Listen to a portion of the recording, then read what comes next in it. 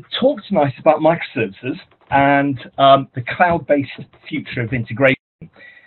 My name is Charles Young. I'm a principal consultant at Solid Software Reply. We are a software development house with well over a decade's experience of integration on the Microsoft platform. I joined the company around about 2003, the end of 2003, to really be involved with what was then a brand new version of biztalk that Microsoft were just bringing to the market. The talk tonight, just to give some idea of the agenda, really I want to cover quite a lot of ground in terms of going this. So I'll be going at a fair lick with the hopes of getting through the material and then giving a chance for questions. And I know any questions that are being asked are being collated. But I want to look broadly at integration, just to kick things off, just talk about integration, my understanding of integration, where I'm coming from as far as that's concerned, just make sure that we're on the same, or singing from the same hymn sheet as far as that's concerned, but then really talk about integration trends, some of the things which are happening in the integration space and some of the trends which are affecting integration and which are really set to change all of our lives, so all of us who are involved in integration on a daily basis. And specifically, I want to look at microservices and the impact that microservices and microservice thinking is having on the world of integration. And so that will take a little bit of explanation, because I suspect that not everybody on the call will be that familiar with the notion of services, and I think we need to spend a bit of time looking at that. Then to see specifically how microservices are impacting the world of platform as a service. And by that stage, we'll be about ready to talk about what this all means as far as integration is concerned and what's really coming at us and coming down the line. So it's very much quite a broad talk in those kind of areas. So I'll kick off with just generally talking about integration. My interest in integration tends to be very much around the first of the blobs on the screen, around enterprise application integration. I've spent an awful lot of my life now, well, an awful lot of my life, the last 10, 12 years, being involved quite deeply in projects where we integrate all kinds of different systems and applications and services. But it's worthwhile just saying that integration is a lot wider than that. This is a very typical, traditional way of looking at integration, EAI, electronic data integration. EAI is very much adaptation and mediation between different systems and transformation and routing and orchestration. EDI very much focused on business-to-business integration. It concerns the number of standards, EDIFACT, Tradecoms here on this side of the Atlantic, and various associated standards. And then data integration, which is ETL and data warehousing and all kinds of things concerned that. Some people call this enterprise information integration, or EII, just to keep the three-letter acronym going. That's fantastic. As I say, I'm particularly focused on EAI, which is very much a matter of working with our customers, working with organizations, to ensure that all kinds of systems and applications that were never designed to share information, never designed to collaborate, never designed to talk to each other, that they can talk to each other effectively as part of supporting that organization, what that organization is doing. And so the traditional way around this is a hub, and we have some kind of messaging hub, some kind of middleware approach which deals with and provides the tools, the platform and the management for adaptation and mediation of messages as they pass between different systems and orchestrating the interchange between those different systems. So I've lived in that space for a long time, and that tends to be the way that I look at the world.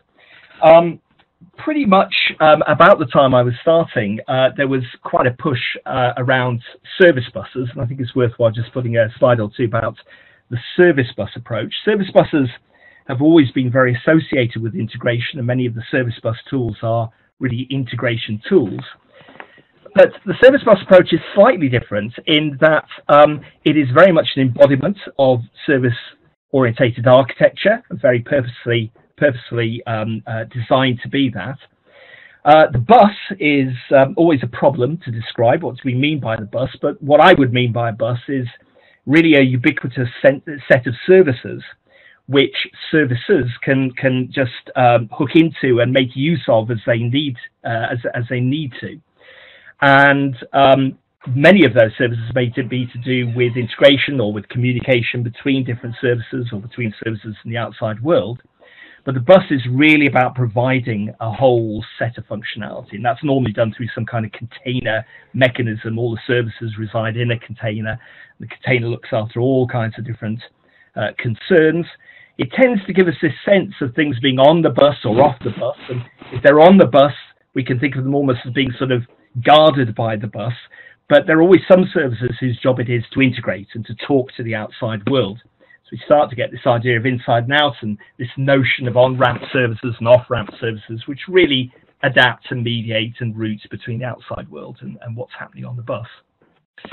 So if we kind of just redraw that, rather like the first slide, we get up something like this. There's our bus. We've got, as I say, internal services and sort of services facing the outside world and dealing with integration requirements. We can see this very definite sense of the inside and the outside. And I want to come back to that in just a minute or two. So really, as our way into microservices, this is really an architectural question. I need to talk a little bit about architecture before getting on to microservices. And I would hope that most people on the call are pretty familiar with the diagram that I've got up here. We have been dealing with layered architectures for almost as long as I can remember now. Certainly for me, somewhere in the mid-1990s, really sort of coming across the idea of three-tier architecture and multi-tier architecture and layered approaches. And we've been using that ever since. I lose count of the number of times that I've drawn architectural diagrams that basically follow what I have on the screen there: presentation, business logic, data, and integration perhaps in that layer at the bottom. And that's fine. And from the point of view of an integration person, I'm obviously thinking about, well, how does this fit in with all the different applications and systems and services and platforms that we need to integrate with? And if I'm drawing diagrams, I draw diagrams like this, as many people do, and I show everything linked up, and that's fine, and that's all dandy, and we kind of understand this approach, this layered approach to architecture. But there are problems with it. One problem is really around integration, which is that, well, you know, there's a data layer, and very often I see people say, well, that's also the integration layer because somehow that talking to other systems is about data as well, so maybe it belongs down there. But in reality, integration also belongs just as much at the presentation tier, because there we're integrating maybe with channels and you know, people, I don't know, calling up a call center or something like that, and they might have several different ways in, and we're integrating all of that to the business logic.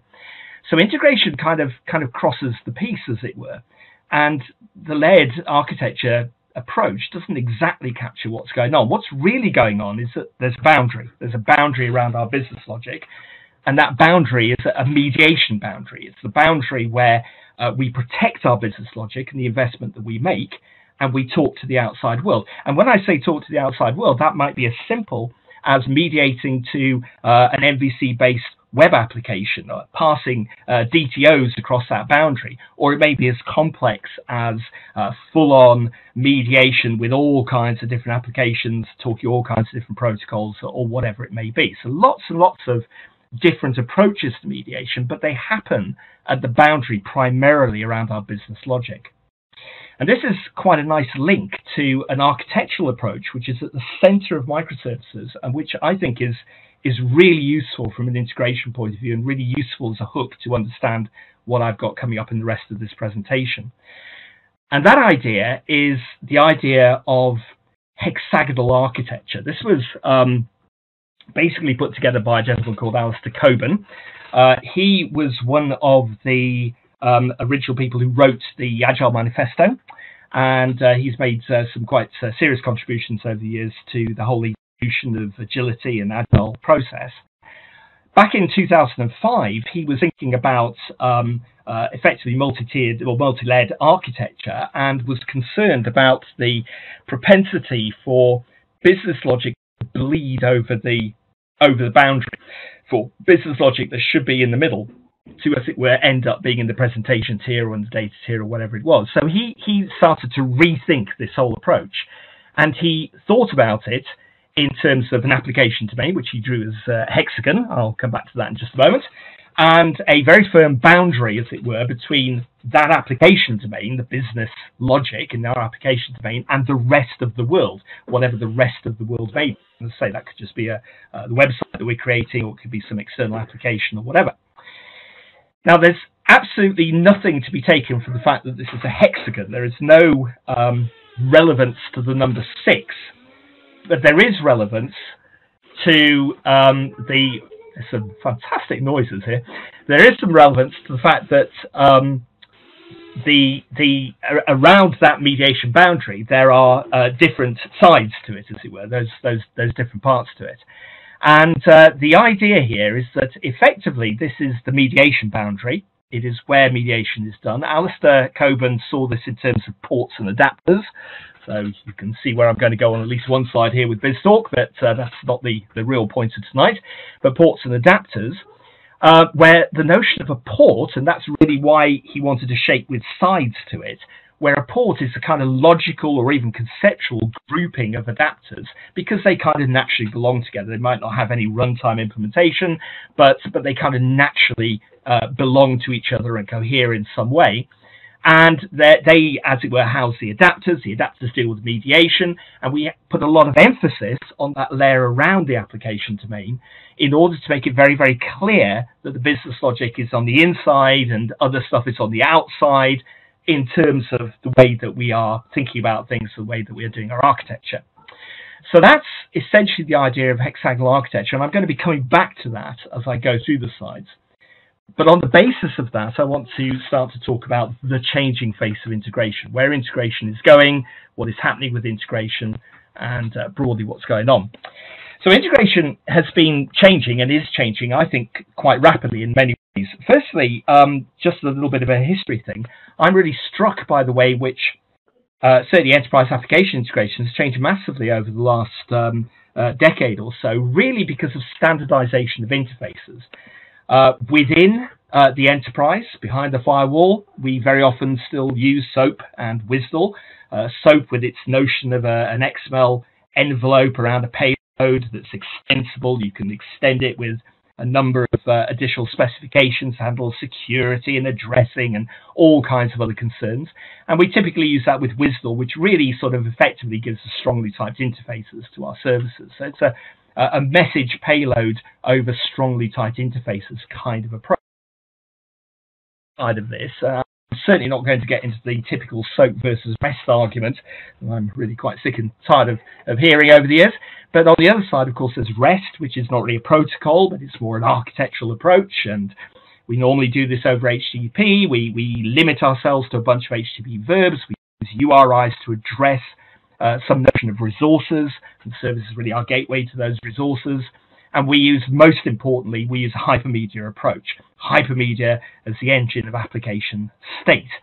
And this idea, I'm not going to go into all of this for tonight because it's not really the purpose of it. But the real purpose of saying this is that by standardizing so much on the interface, by the fact that so many applications now, today, 2015, have a web service interface of some description, whereas 10, 15 years ago, well, 10 years ago, it was actually still quite unusual for third-party applications to have a web service interface. That has really simplified our job as integration people. Still lots of complexity, but it's certainly tended to simplify things, although we still face a lot of noises off, still a lot of things that we have to deal with in terms of integration in the real world. Another thing which is really kind of changing the world is obviously the cloud, and particularly cloud service integration, where we're seeing a definite move now towards services which are hosted in the cloud, which are easily accessible, and you can just go out there and sign up and start using those. I help my wife run her business, and we're just using a cloud-based accounting package. If we're just up to 5 users, completely free of charge, and I write bits of code to integrate with that, and just through a RESTful interface, and do various things with it, and it's all fantastic. So there's a lot of this happening, and we can see that trend, and we can see that trend really extending out as really quite serious offerings make their advent on the cloud as typically RESTful services hosted in the cloud in that way. Mobile application integration, another thing which is sort of changing our life. A number of projects that we've undertaken in the last 2 or 3 years have had a mobile aspect to them, handheld devices, maybe reaching out to mobile phones in our case, because of the nature of what we do, probably less on that score, but certainly mobility being a really important part of what we're doing and integrating those devices with everything else that's happening on the cloud or behind the scenes. And then the Internet of Things, which is very much the thing of the moment, and so much being said about this as we see more and more devices becoming internet enabled, sharing their data. We're seeing the collection of large sets of data and events. We're seeing the move to open data, particularly in the public sector. We're seeing a real move to that now, so that being able to combine either real-time event streams or data that's been captured from the Internet of Things, and being able to use that in the mix, as it were, and to integrate with all of that is another thing which is really changing our lives. So one of the things which has been happening over the last couple of years in relation to all of this is the explosion of integration platform as a service, iPaaS. iPaaS is a term that Gartner came up with in 2011, a little bit controversial at the time, because they basically seemed to see iPaaS as just a huge, great big shopping list of enterprise level functionality, sort of web sphere in the cloud, basically, if I can put it like that, and took quite a bit of criticism as a result of that. But the term has stuck, and since 2011, and Gartner bringing out this term, since that time we've seen an explosion of new iPaaS offerings. Just before Christmas, I was doing some research on this and went through. I had no problem, admittedly partly thanks to a Wikipedia page, which was a great help, which somebody's obviously maintaining, but I still had no problem in finding, I don't know, 45 different iPaaS vendors without breaking a sweat. And I'm sure there's probably as many again to actually discover out there. So there's a lot of iPaaS vendors who've entered the market and who are offering integration tools hosted in the cloud and very easily accessible, and they are designed for integration and for integrating with both the cloud in terms of software as a service, mobile devices, Internet of Things, and on-premises systems as well. So a lot going on there. iPaaS systems are quite varied, and it's difficult. One can only generalize about them. So if there are any iPaaS vendors on the call, I apologize if I misrepresent your technology in any way, but that's not the point. I'm kind of generalizing, and anything I say should be taken as just a pure generalization. But we're talking about very often quite an emphasis on connectors, and we tend to get a little bit into sort of connectors bingo, as it were. You know, I got more connectors than you. I think the biggest number of connectors claimed that I've seen so far was 2,400 by one vendor, but most vendors are sort of more like 150 connectors or 200 connectors, something like that, as part of that. So lots of connectors for lots of different things. And then mediation facilities and workflow as part of all of that. And of course, an iPaaS will be hosted on the cloud. It'll be elastic. It'll be highly available. There'll be no capital expenditure, usage-based direct cost model, pay for what you use. And sometimes, not right away across the piece at all, but for several, especially the sort of cloud-only entrants here, then this will be browser-based tools. Quite a few of the vendors have support for hybrid models. In some cases, that might be because their iPaaS technology is either a companion to or effectively a port of an on-premises EAI server or service bus. In other cases, these might be more lightweight agents that you can implement on premises and can basically do some adaptation locally and then talk up to the iPaaS in the cloud. Quite a few vendors offer that, not all, but quite a lot do. And another thing, especially for those vendors who've already got a big investment in on-premises integration stuff, is the degree of fidelity, the ability to take a workload that you've got running on-premises and perhaps just move it, just lift and shift, as it were, up to the corresponding iPaaS technology, if that exists. And that obviously, some vendors have very high fidelity, some have much lower fidelity, some are just purely cloud only. So quite a lot of variation, but we really want to look at this from the point of view of aspirations, and that will take us into microservices, and really the sort of aspirations that people have in the integration space, but also much, much more broadly than just integration. So one of these, which is a really problematic term, simplicity. Everyone wants things to be simple and straightforward, and that, of course, let's say, is problematic because there's such a notion as inherent complexity, which is kind of something you can't get rid of. But obviously, the aspiration is that the tools, the technologies, the approaches, the architectures, all of this kind of stuff will really lend itself to maximizing a simple, straightforward approach wherever possible. We want velocity because we're living not only on internet time, we're living on cloud internet time. And this is just getting ridiculous in terms of the kind of velocity of development which now is expected. And so huge amounts of issues around that. And of course, you know, the whole agility thing has been about that, and the whole DevOps thing is about that, and then the microservices is about that. The ability to evolve what we're doing very, very quickly and rapidly, and to be able to, especially with doing cloud services, to be able to really cycle very quickly through different versions. The desire to democratize this really sort of fits in with things like simplicity, but it's more than that, and it's very much a feature of the cloud. This idea that in the cloud we really don't want to lock people into proprietary and complex technologies. We want to ensure that the tools and the frameworks are those which are as familiar as possible to as wide a group of developers as possible, so that everybody can play in the sandpit. Everybody's got a chance to do whatever it is, and to play with the technology and to exploit the technology that's actually there. And ultimately, cost reduction, of course. With the cloud, we're always looking to reduce costs. So this brings us in really to microservices and the notion of microservices. I'm betting that some people will be very familiar with this, and other people may not even have heard of the term before. So I'll spend a couple of minutes just going through the idea of microservices. Microservices are very heavily associated with the notions of hexagonal architecture. And if you read about microservices, you'll find that many people will start their sort of rendition of what microservices is about by relating this to hexagonal architecture. And hexagonal architecture has really had quite an impact on microservice thinking. And so one aspect of that is that microservices, which, as you can guess, the idea is small services or fine-grained services, we're really looking at sort of what happens in the center, in the middle, on the inside of hexagonal architecture.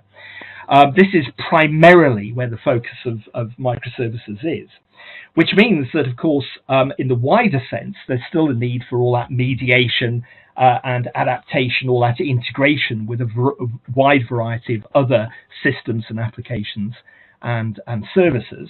But microservices really focuses on the inside of the hexagon. If I just go back to a layered architecture for a moment and just use this as a hook for just going through microservice principles, the kind of everyone's got a slightly different take on exactly what the microservice principles are, but broadly speaking, we start off with the idea of breaking the monolith. This idea that too often what we're building is too monolithic. Monolithic maybe in terms of a big lump of code, but also monolithic in terms of lots and lots of stuff that has to be deployed together and just simply won't work unless it's deployed together. That kind of idea, and various other aspects of monolithic approaches. So the idea is to go for a very fine-grained approach to the way in which we create services. Create lots of services and make sure that those services do one thing and do it well, and that they can really easily communicate and be composed with other services in order to provide solutions. So it's very much an emphasis on that. It's an emphasis on organizing development teams around business capabilities. This sort of comes from the agile world and that kind of approach. This idea that we avoid horizontal layering of functionality in terms of the way that we put teams together. So we don't have functional teams that are dealing with a horizontal layer of functionality, but rather sort of more vertical teams, which cross from top to bottom, and which basically work with the business and are multidisciplinary and are looking sort of end to end in that kind of way, organizing around business capabilities. This idea that services should be able to be deployed, hosted, and versioned independently. If necessary, we should be able to take every service and host it in its own process.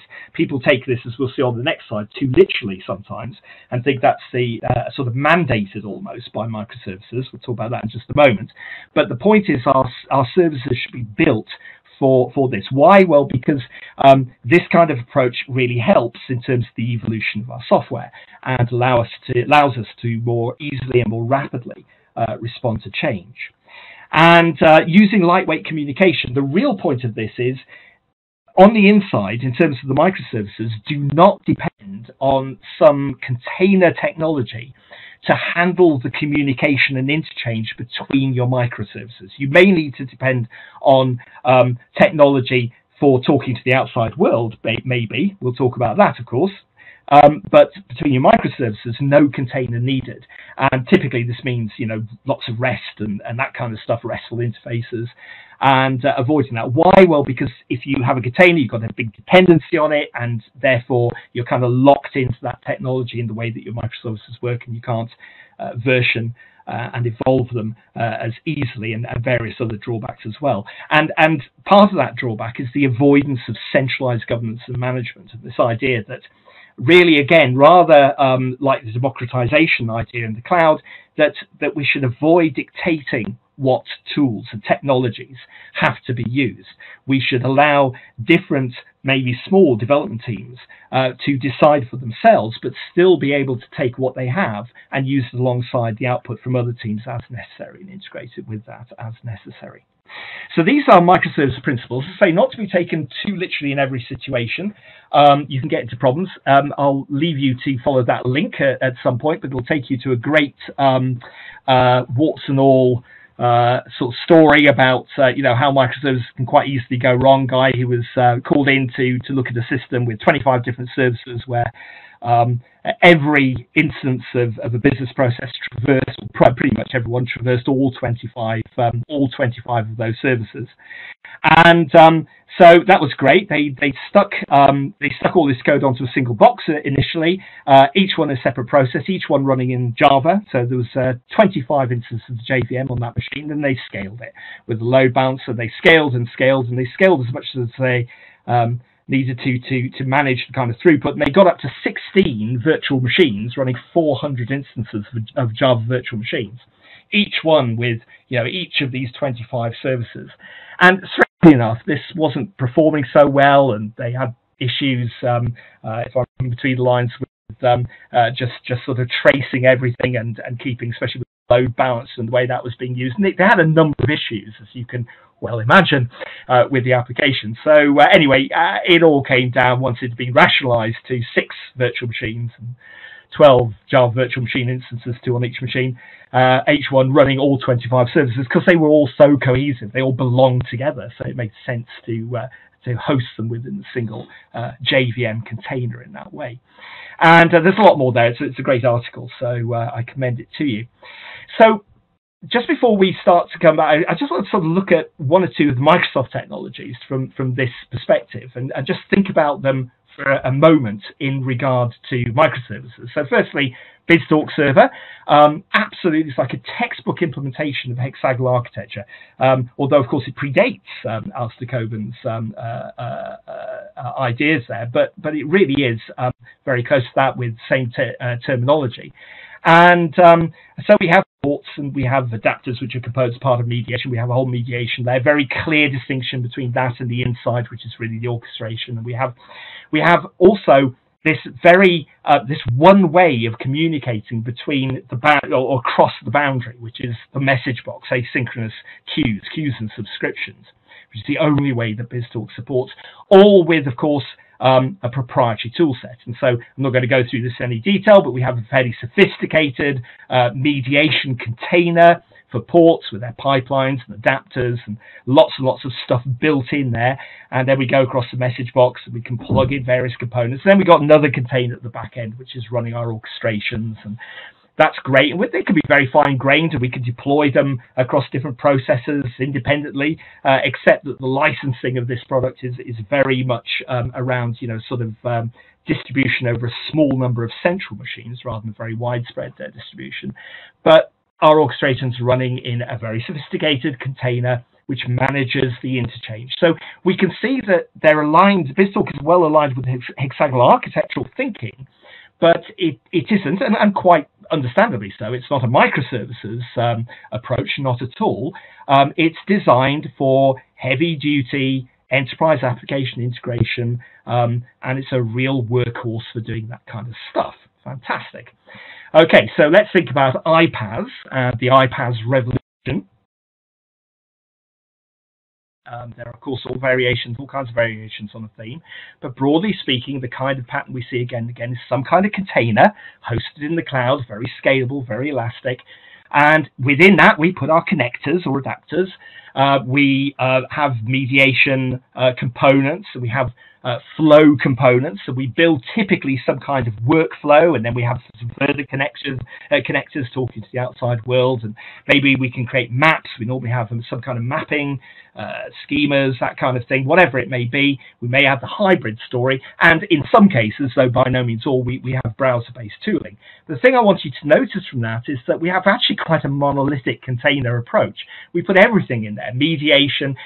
Some of the vendors really invite you to think about business logic and using these technologies here, and that's fine, but this really is very much not microservices. It's a monolithic approach in which we package everything up and we stick it out in the cloud.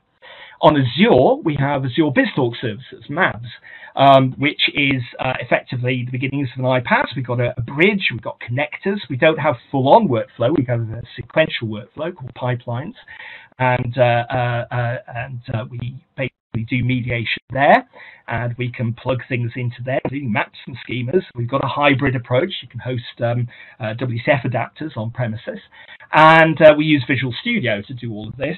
And so it's not as wholesome as some of the iPaaS approaches out there.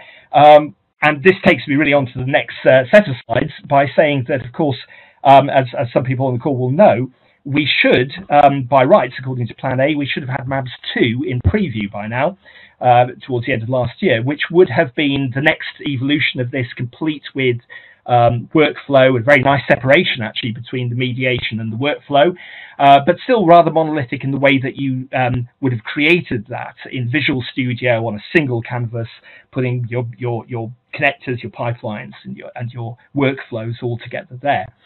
Now, that was canned, and we're not going down that route. And the reason for that is because of microservices and their impact on platform as a service. So this is what we must look at, and then we will be in a position to talk about microservices for integration.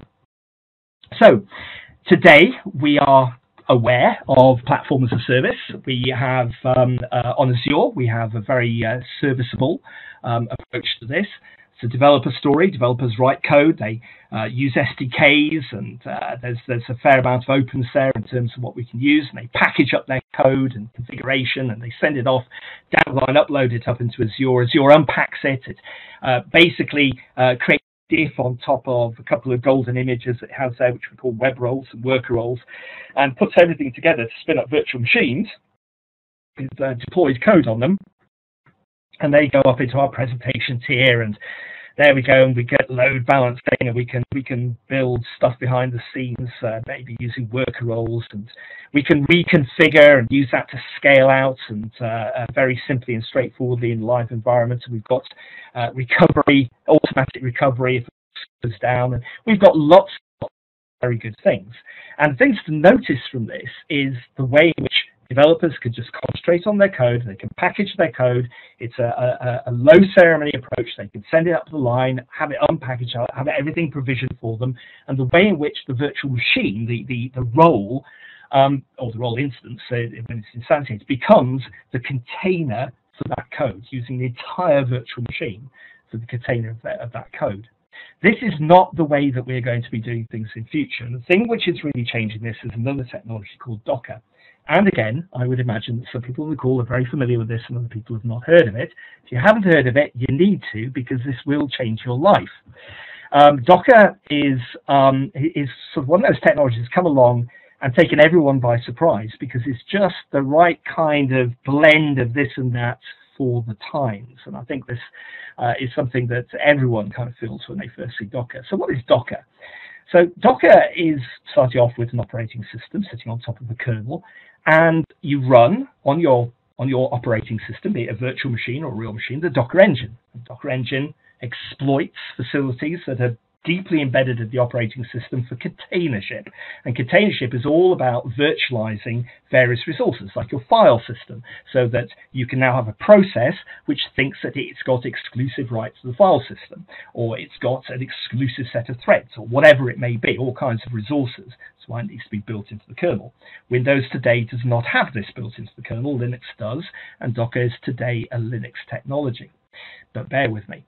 So Docker is the engine. It's also a hub, an online hub, which is a repository where you can store what are called images, public or private, and there's also local registry support there. So there's open source local Docker registries that you can just implement on premise. From the Docker hub, you can pull down a base image. It's just a file representing the operating system sitting on top of the kernel, or an operating system. In the Linux world, you've got quite a variation of various different distributions of Linux sitting on top of the same kernel. This is really bound by the kernel rather than anything else. Obviously on Windows, we talk about a Windows-based image when that comes along. And then you can install binaries and libraries on top of that. And there's nice tooling to help you do that. You can use package managers, NuGet, or Chocolate, and all this kind of stuff. You can use all of these kind of tools to build that and script all of that. You can save your image away into a repository, and then you can build up on that with your application. So every time you sort of snapshot the image, it's a read-only image on which you can then write another layer of stuff that you deploy onto that. It's basically just a diffing file system. So you end up with actually quite a small file typically that represents the container sitting on top of some image, and that file is small. It can be easily deployed. It contains perhaps a web service, typically something like that, and when you deploy it and it gets up and running, there it runs on the operating system. And if you've got a couple of these containers that share the same binaries, libraries, same read-only stuff, then that's shared, and that could just be pulled down dynamically first time from the hub and then just shared. So you can build that out if you need to. This means that you can install these things in seconds, and you can boot one of these Docker containers in milliseconds. And you can extend and extend and extend and do this as you see fit. Another aspect of this, and you can build up on, and you can start to use this for sort of clustering your services and all kinds of things like that. One of the things about this is the tooling. And the tooling, whilst part of the Docker magic, is that the tooling is very simple, very straightforward to use. Even developers can use it. You know, you don't have to be, he says, I am a developer, please don't be offended. So even people like me can use it and understand it. Especially with package management and that kind of stuff. Just a few lines of code can be all it takes to actually build up the entire thing, and you can run it again and incorporate that into your build process and automate the whole thing and make it very simple and straightforward. Today, it works on Linux. Tomorrow, it will work on Windows. Microsoft are working with the Docker guys to port all of this. They're putting containership into the next version of Windows. There's already some secret source APIs. Somebody spotted them in Windows 8.1 based on some containership stuff that Microsoft have called Drawbridge, which is a code name for a technology that they have and which they use a little bit on Azure. And there's much more to come, and a fulsome port of Docker giving us all of that. And that's going to start to fall into place over the next few months. 2016, we think, is the year of Docker. And that's what Gartner was saying just a few days ago. Docker is very much a DevOps technology, and it's very much a situation of pulling in your images from your repository, building those into your build scripts and build approach. Obviously, integrating that with your source code and whatever it is, source code management, package management, like I was saying. And then that container, of course, you use it in development, but it just transports everywhere. And that's really the idea of it, is that same container now travels. And it's basically a bit like a virtual machine, but you tend to use it for a single process or a single service. You can do much more complicated things with it, but that tends to be what you do with Docker. And so you package up your web service, and it's almost like it's in its own virtual machine, but it's a very, very lightweight machine, just a small file that you deploy, and you can ship and run it anywhere. And in the DevOps world, what you're working on development becomes what you actually ship to production after testing, to your testing pipeline. So that's the case, and Docker, of course, is very platform independent, or will be when Windows supports it. There's OS X support already, and Windows support coming down the line, but also because you just need the Docker engine, so this will run anywhere, in the cloud, on different cloud providers, on premises, different service providers, whatever it may be. So it is this kind of technology. When you see it, I saw it and went, right, okay, this is the future. Yes, I get this, I understand this. Why is Alistair there? That is a mistake. There we go.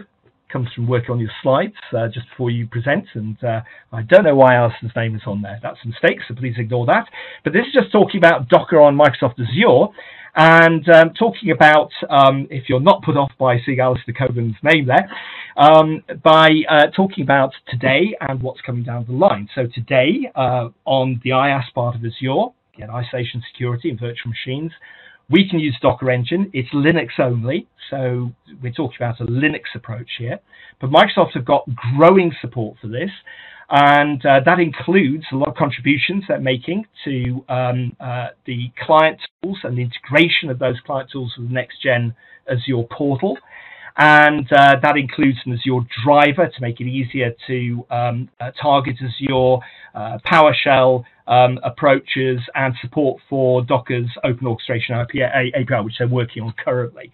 Very, very, very much a sort of standard API approach, which they're going to take there.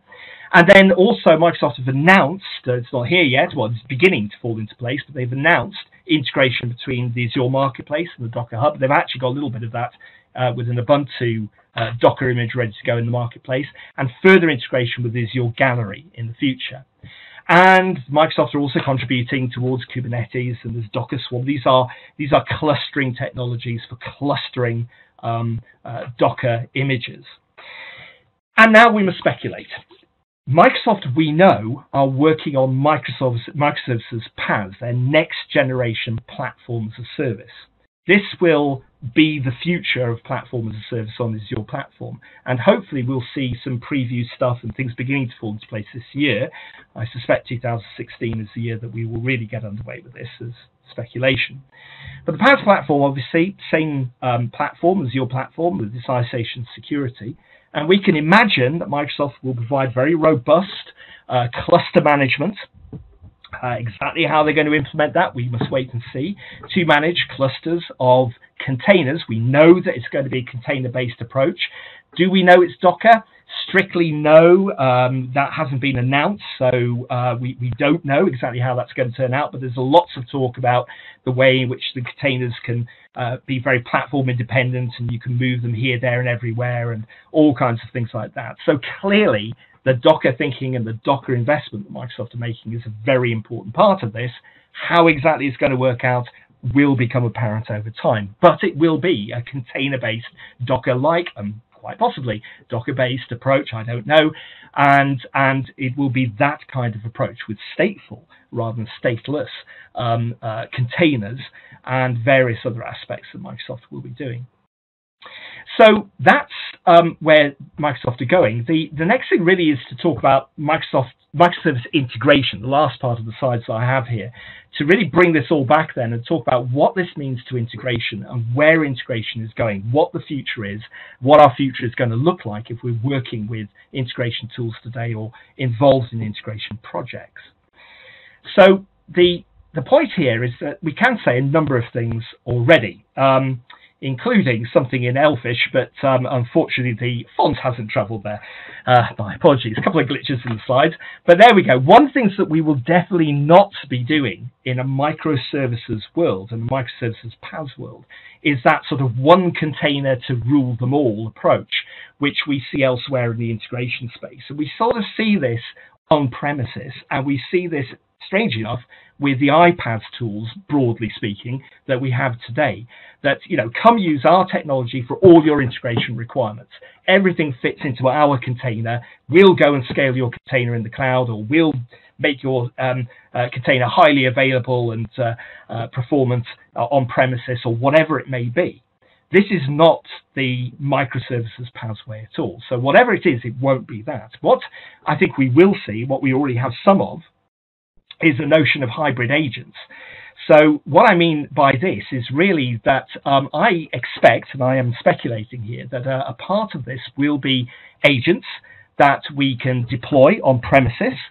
We have a lot of that today for adaptation in the iPaaS world, and I suspect that that will evolve to basically do a number of other things as well, so that we have containers which we can host on premises, which will work really well with what's going on in the cloud, but will just basically be easier to use when we're doing enterprise application integration behind the firewall.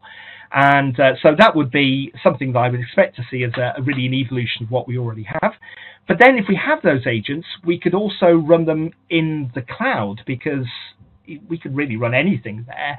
And that's going to be an aspect, I think, of the future PaaS with this containership model. And the really important thing I think about that is just really where I'm coming from, which is that when I look at a lot of the tools that have come along in the last couple of years, they're great, they're fantastic tools, but they are actually somewhat simplistic in many of them, not all of them by any means, but some of them are. And I have complex needs. As an enterprise application integration person, I have complex requirements around batching and transactional control, and all the things that people say you should never have to do, but in fact you do, because I have to integrate with absolutely anything that gets thrown at me. I have to be able to do that. And this is just a sort of list of all the different concerns I could think of around mediation with connectors, and then a sort of mediation pipeline dealing with transports and sessions, presentation, application, following the OSI model there, which is a classic way of thinking about mediation, and dealing with all of those different concerns. And I want a container that at the mediation level can do that when I need it to do that. I don't want to be having to write that code myself. I really don't. So that's one aspect, and I think we will see that happening, hopefully, over time. But I think as well, at the other end of the spectrum, that we will see a real emphasis on mediation microservices, fine-grained services that will just do one thing and do it well, like do a transform or something like that. And that we will see a real emphasis at that other end of the spectrum on being able to use the microservices platform to have mediation microservices, as well as the choice or the option to use more sophisticated mediation frameworks if we need them. Because small, fine-grained mediation microservices will often do the job and do it more than adequately. And I want the ability to be able to use those when that makes sense. That's part of making things simple. And because microservices can run on premises as well as in the cloud, then hopefully this will also change the way in which we think about integration on premises. And that's another big theme here, as what's happening with the cloud, the investments there also make their way on premises and change the way in which we do integration there. And I think, and I'm taking this very much from what Microsoft have already said about their plans around integration on the Azure platform, that certainly on that platform, and where we will see platform-level mediation microservices. This idea that mediation is such a common thing that it makes sense to provide these, as it were, out of the box. And so almost in that sense of being platform services, they'll just be available there, but they will be microservices, and we use them as we see appropriate, and they will be fine-grained services that we use for this approach. And again, thinking of Azure and the forthcoming approaches in Azure, being able to use those services and create them through a browser interface and decide what they're going to do. So, for example, a browser interface that gives us a mapper, and we can go in there and do simple mapping between message types. A full decoupling of business logic. I think this is an important part of what we're looking at. And really, this is just the microservices story. The idea that there will be far less emphasis, I think, in this new world on one big container to do everything, including all our service orchestration. When it comes to business logic, we will be free to create that business logic as fine-grained services, or whatever granularity makes sense to us, as simple, straightforward REST services that we can host within this platform, and we can use and reuse and share and do whatever we want to do without being beholden to some integration technology in order to manage all of that. But we still need service orchestration, and again, with Azure in mind and what Microsoft have been talking about publicly around their plans for this idea that, again, certainly on Azure, maybe other platforms, there will be, because orchestration, forget about orchestration for integration purposes, but just orchestration of services. And I'm not going to get into the choreography versus orchestration argument here, but the composition and orchestration of our microservices, that there will be platform level support for that. And so we'll be able to exploit and use that. Again, what we've seen suggested in a public conference at the end of last year was very much around a browser-based approach for actually creating that kind of technology. And then what I'll call routings, by which I simply mean that there will be no barriers now to how we route messages between mediation and business logic on that sort of inside boundary. And I'm thinking very much here the BizTalk place, where we just have topics and subscriptions. We just have message queues and subscriptions. That's our one-size-fits-all approach. Very, very strong approach. You can bend it to anything. It can deal with absolutely any requirement you throw at it. But there are many, many times when I just want to be able to call a service, or I want to use some other kind of approach. And so I think routing by any means means that we'll be very free to do direct call, to integrate via data stores, even memory caches, certainly queues, topics and subscriptions already exist there, event hubs already exist on Azure, and any means that we actually wish to, in a very free world as far as that's concerned. Platform level monitoring and tracking, such an important part of integration, is monitoring and tracking everything that you're doing. And I think you can see the way that this is sort of working its way out already in Azure, with good platform support and growing and evolving platform support both from Microsoft and from third-party vendors for monitoring and tracking to various levels of sophistication, and really being able to just take the stuff that's already there in the platform and make use of that in terms of what we're doing. And I think we'll see a real emphasis on that.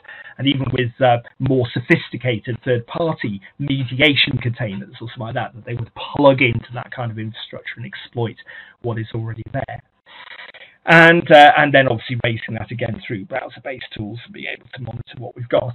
A favouring of horizontal scaling. There's a little bit of a caveat over this one, because I'm used on premises to a situation where we distribute services, which may be fine-grained services or coarse-grained, whatever, but we distribute them freely across a very small number of machines, because it's not free, it's all covered by quite expensive license, so we don't want too many machines in the center. So we distribute over a constrained set of machines. So the technology, and I'm thinking BizTalk here, the technology is all about exploiting those limited set of machines to the best ability, getting every last ounce of power from the CPU and whatever it may be, and really exploiting those machines for different workloads mixed together. But of course, the emphasis in the cloud is not on that at all. It's very much on horizontal scaling, just scale and scale out in terms of meeting the workloads that you actually have. And that's great. I have a few qualms about that with regards to how that's really going to work out. We will see. Firstly, it certainly favors the vendor, because every time you scale, you pay them more for what you're running. But also, you know, running multiple workloads together can be quite challenging, and some of those challenges don't go away just because you're moving to the cloud. So we will see how that goes, but obviously an emphasis on that.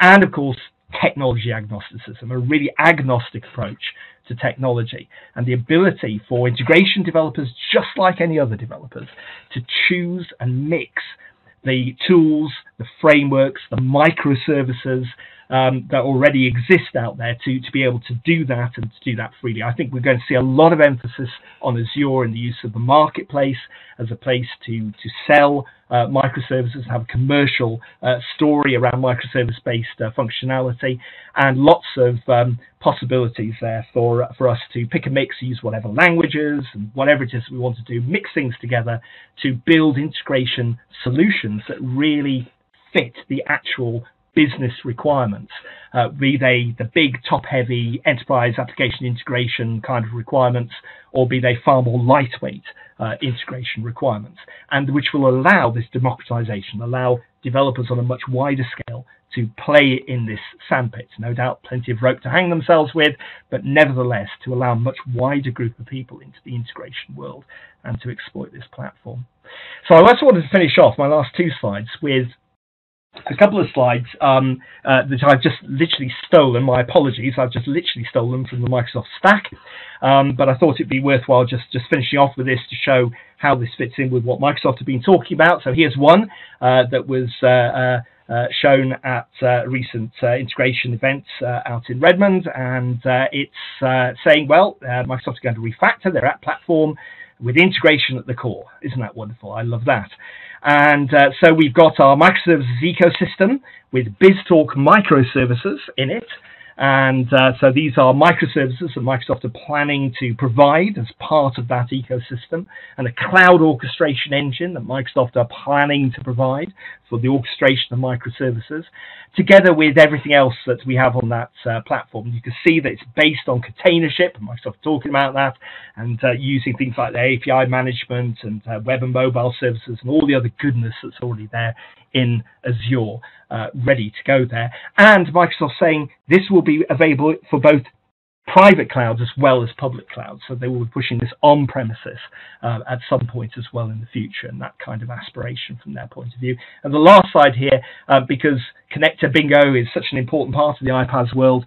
So here's Microsoft doing Connector Bingo, and we have a growing set of connectors and the promise of many more than this, and many more from partners for that sort of rapid connectivity story that seems to be one of the selling features of iPaaS.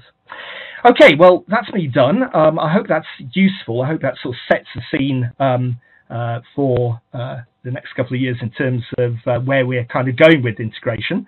And my slides are really not working because that last slide is the one where I've got my name and all that kind of information and something about the company, and it's coming up completely blank on my screen, but there we go. So I work for a fantastic company in Hampshire, and I've got a blog site which is at Geeks